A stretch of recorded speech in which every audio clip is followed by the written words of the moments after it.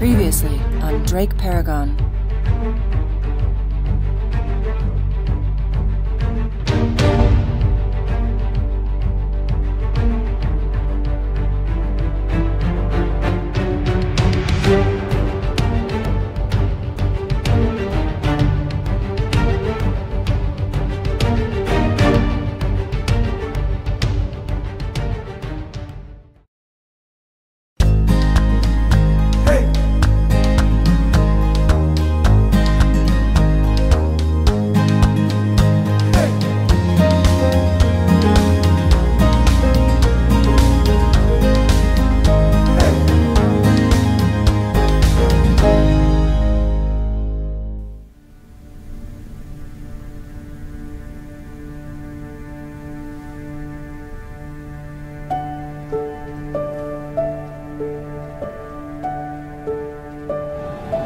Goodbye, Qaqortoq.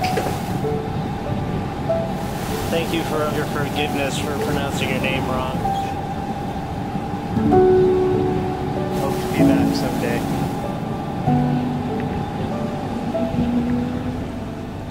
Little iceberg off the port side. No problemo. See them every day up here. Hi everybody. I know I haven't been doing much of the Drake talking into the camera video journaling thing. It's been a little different for me on this voyage as compared to when I was sailing on Fiona or Fellowship or Bella Luna, in that this time it's my boat. I'm the captain and ultimately responsible for everything, as I've been so preoccupied with all of that. I've had less chance to actually talk into the camera. We just pushed off from Qaqortoq, the largest town in southwest Greenland. Check out the iceberg right on our port side. See that? They're so beautiful. And they're just floating around. Sometimes they come into the harbors and that can be a bit of a nuisance. They hit the boats on mooring balls and need to be fended off. Sometimes they use boats to push them out of the harbor again. We are far behind schedule, which concerns me greatly. With the change in the weather, change in the wind, with the seasonal change, I'm concerned about our sail from Iceland to Kinsale. Worried about getting trapped in a strong low as they blow frequently towards the end of September. We're behind schedule, and yet still, instead of pushing straight on, we are gonna take one more day just to go to this deserted island about 50 nautical miles away from Qaqortoq, further south. It's a little bit more inland, so it's not on the direct course south towards Prince Christian Sound, but I think it will be well worth it because it's a very small deserted island with a couple of natural hot spring pools. And I mean natural, nothing man-made about them, reportedly with a sandy bottom and the perfect place to bathe in the hot water, which is perfect temperature. So we're gonna find out. You can see right over here, this is something you see in Greenland all the time on the mountaintops. It's a pile of rocks put up there a very long time ago to mark this island for some reason, like maybe it's an anchorage, maybe there's a settlement. I don't really know, but we see a lot of them. Greenland is all mountain. It's all rock covered with moss. And the further south we are in Greenland, it seems the more vegetation there is. Even trees are growing in the southernmost parts, whereas further north, like in Qaqortoq, it's pretty much strictly moss. Everybody has a powerboat around here, like this guy going by us.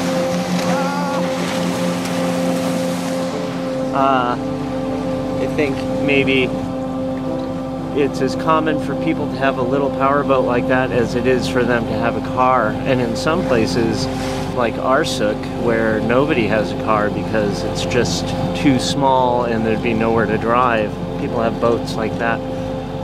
So a lot of the towns are not connected to other towns by roads. There's nothing but these big rock mountains in between the towns. Wow, 4 icebergs ahead. So to get from one town to another, you need to take a boat of some kind, and most people have a little powerboat like that.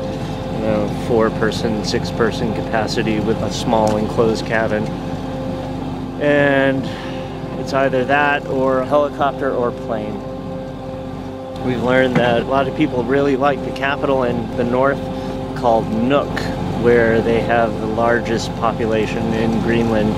A lot of families end up with their kids going to Nuuk to work or to go to school, and then when vacation comes, they hop on a little boat and zoom back home for vacation. The scenery is breathtakingly beautiful, and I really love Greenland. I'm so glad we came here. I had no idea what this place was like. I really just had no idea. I've read small amounts about... I gotta navigate, hold on. We are now turning to starboard. I'll show you our route. We're there in Qaqortoq, and we're gonna go this windy course over to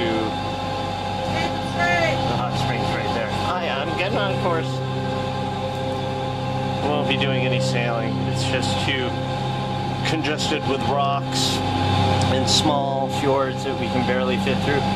There's one fjord that where we're going to squeak through a couple of islands, and according to the chart, it's like 66 feet from one island to the next. So we're going to be really careful when we get there, and if there's any issue, we still have enough time to turn around, backtrack, and take a much longer route to get to Qaqortoq. Originally, when I planned our route to get there, this was the path that I took, steering us well clear of islands, but I talked to somebody who's familiar with these waters, and he recommended this much shorter route, so we're going to try it out. It's a beautiful sunny day. There's very little wind. We might try flying Harry from the boat if we find a really scenic area to do that. I really want to fly the quadcopter through an arch. We've seen so many gigantic icebergs with arches, you know, like a big hole going right through the middle. If I could get some quadcopter footage of that, I think it would be maybe the first aerial fly through an arch footage ever filmed. Ever? Only on DrakeParagon. We'll see what happens next. Thank you for sailing with us. We have 55 miles to go.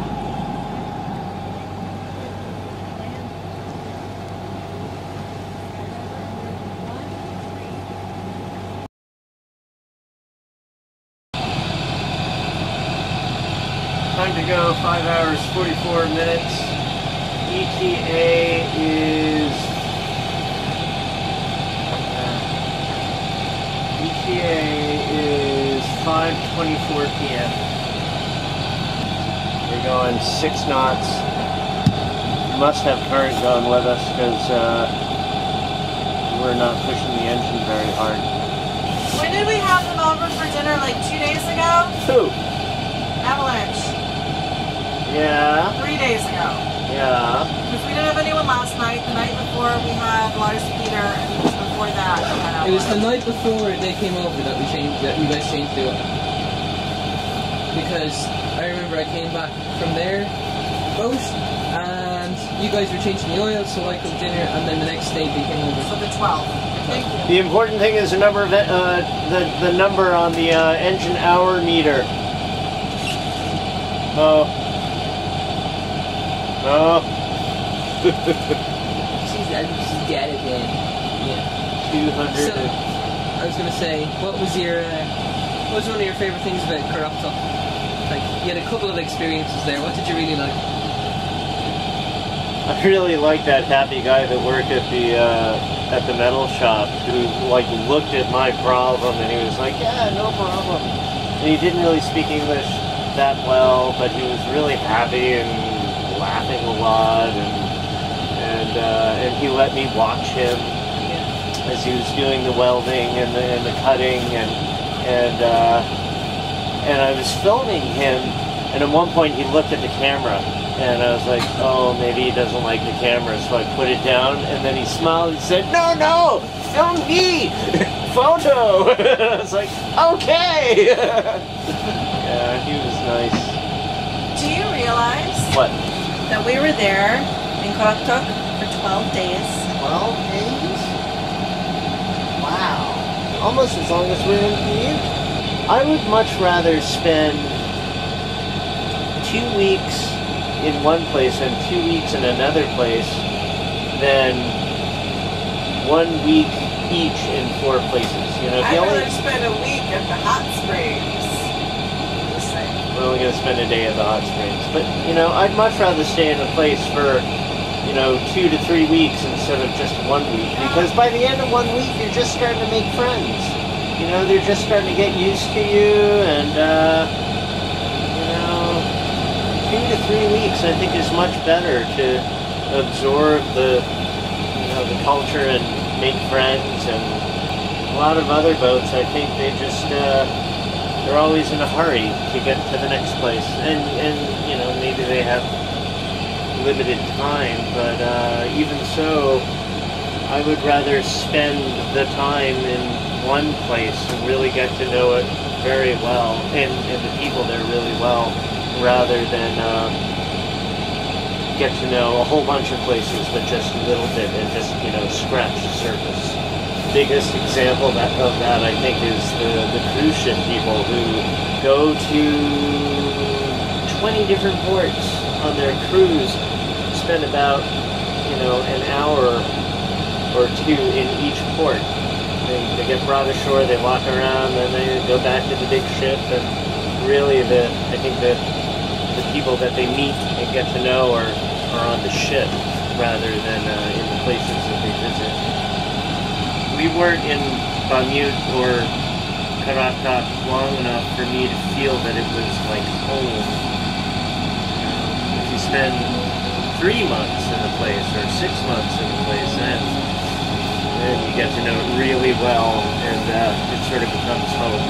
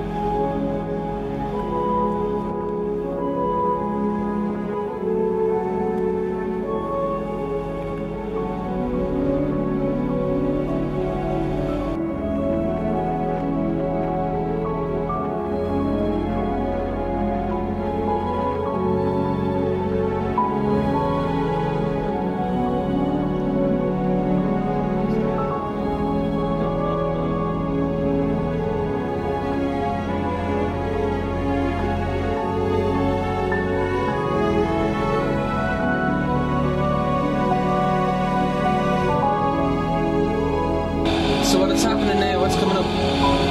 We're about to go through Qaqortoq, a very, very narrow fjord.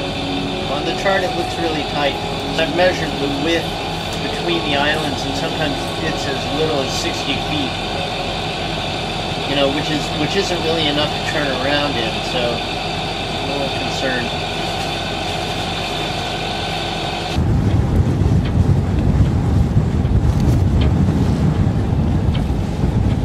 So this is the entranceway through one of the fjords. Apparently 15 to 20 knots on the nose. So it gets funneled down through this tunnel. It's relatively narrow, but it's very easily gotten through. Nearly like as wide as the mouth of a harbour. So we were fine. You can see here the navigation marks. So some of the bigger boats come through here, some of the fishing boats. But it's all very green around here, so it's very pretty.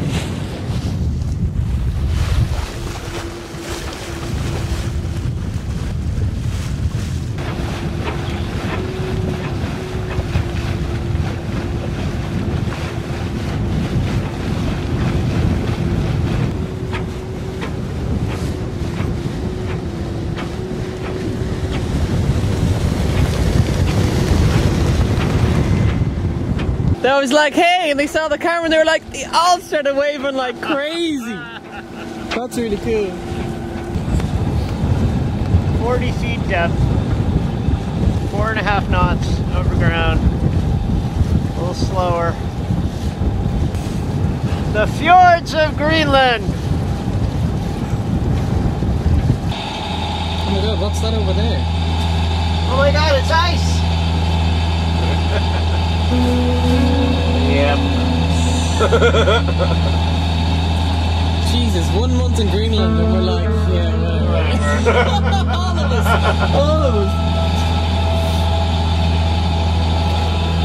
What would have been one of your highlights of the trip, Mo? I mean, let's just say Qaqortoq. What would have been one of your highlights for Qaqortoq? Actually, I think it was seeing that Earth House. That was really cool. It was actually really amazing also because it wasn't like you just went in and it was roped off and like I was just in there, like I could pick up the boots and these sealskin boots and bags and these old spoons and like open up all the boxes.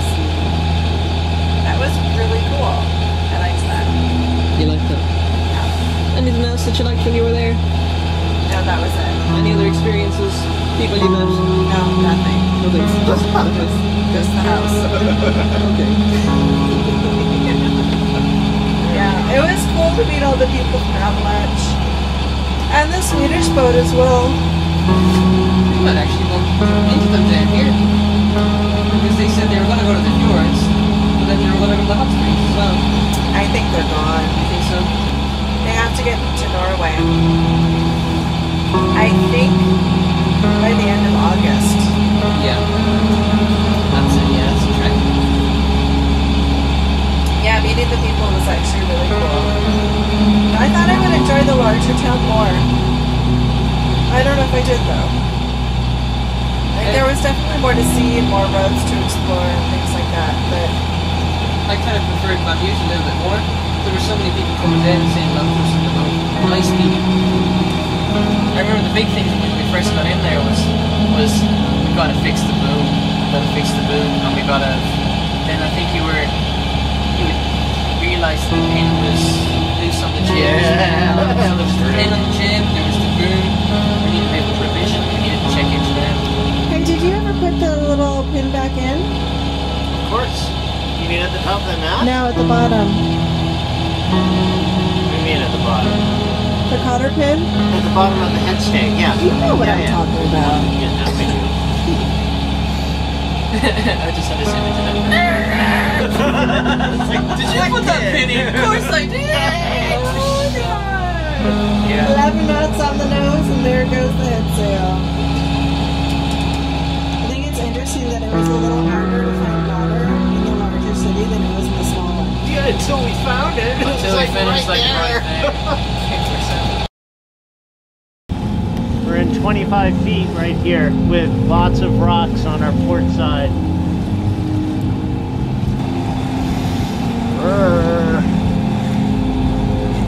Tired? Yeah. I'm a little tired. We didn't sleep well last night. I don't know why. I didn't have any caffeine.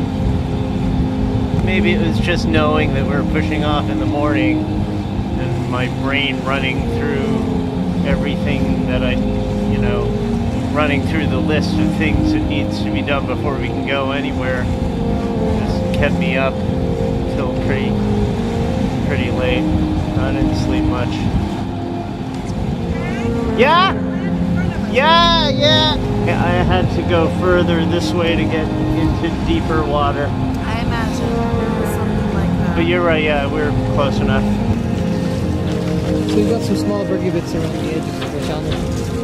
But they're not posing any hazard to us. Drake's bringing us through the channel right now at the moment. But it's a kind of windy day. It's kind of cool. We've been in harbour for a while, so we're not used to the cold as well. 100 feet of water. Looking good. So yeah, so we're not too far away from the land. The thing here that takes getting used to is that once the land goes into the water, it tends to drop off very, very quickly. So like, well, these narrow passages are actually navigable, even though they look very, very tight. So we have all these little powerboats going by us today. It's the main transport between the islands and the different harbours. So they're hardy people considering they're sitting in powerboats going quicker than we are.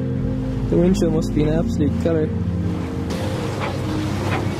I'm just saying that, they must be freezing.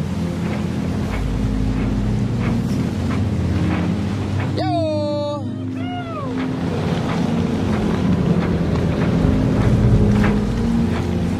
Yeah, they were fairly wrapped up, those guys. They're like... One guy went, "Bully, my arm is frozen." Yeah.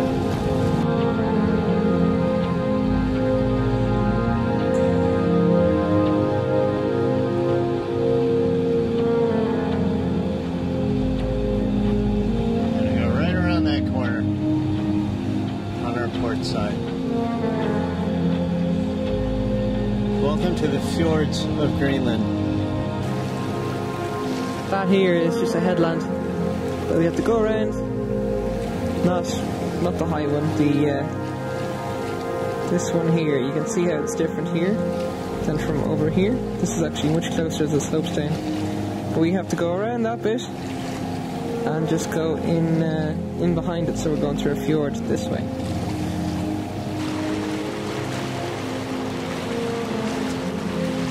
In through there is the passageway. So you can just about see it. We'll probably start to shake here now, but you can see just the tiny little in the centre of the screen here now. Just there. That's where the entranceway is. It's very tight. It's pretty tight, man. Go nice and slow. According to the chart, it's really narrow. Yeah. Like so narrow that we might not be able to U-turn if we need to. Okay. So we're committed once we go in. Beautiful though.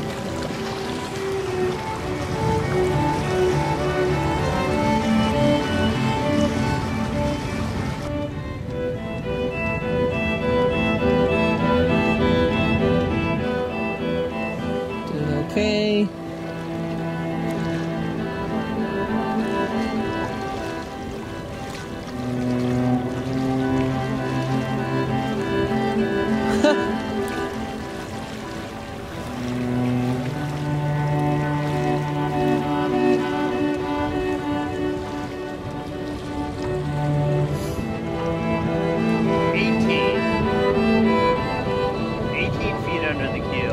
Course looks good. According to the chart plotter, we're going over land. Apparently we're over land now? Okay, so I think the GPS might be a little bit mischievous. Okay, so yeah, if there was any sort of big icebergs in here at all, you wouldn't be able to get through. You see the rocks underneath the water line there. It's amazing. It's like the reflection there that you can actually see them.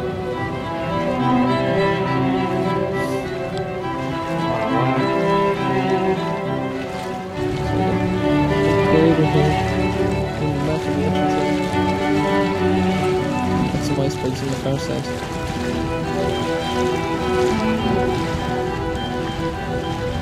This is tight navigation now, this stuff.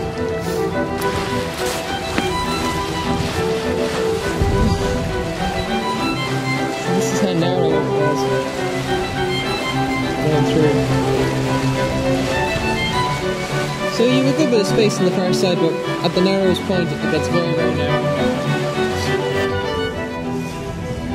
This place really is new, isn't it? Parts of it are uncharted. We're through! The gods have let us pass this time today. Oh my god. How do you feel? I feel good. I feel like I want to go raft up to that iceberg and chunk off some ice.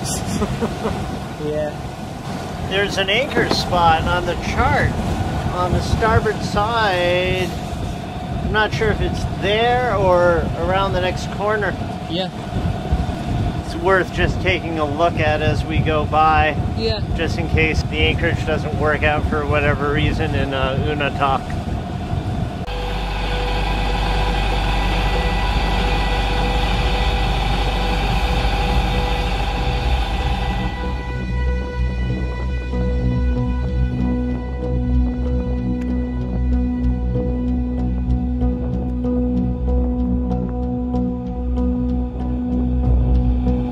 Right in the middle of the damn fjord.